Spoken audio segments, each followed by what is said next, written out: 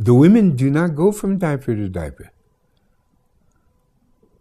They go from diaper to a full flowering of beauty.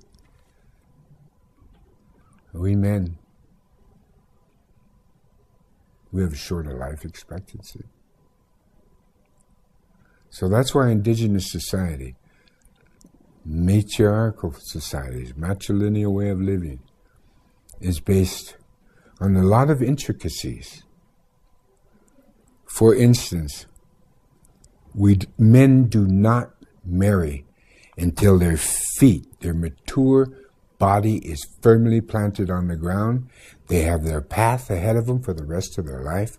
Then they look for a woman. A contemporary woman? No, that woman's already been married and had kids.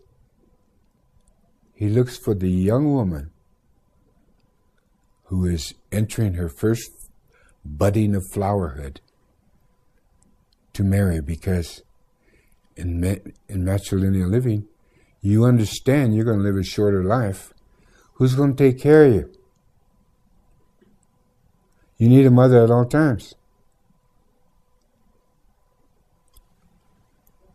Now, to a patriarch, that sounds primitive. That sounds ridiculous. And even to the female patriarch, that sounds ridiculous. What, do you give us all the work and all the responsibility? Hey, you're the only human being that goes through 2 changes of life. It gets more beautiful with each stage of your life. We men don't get to go through that. We don't get to understand the completeness of nurturing. You know, we never outgrow our childhood.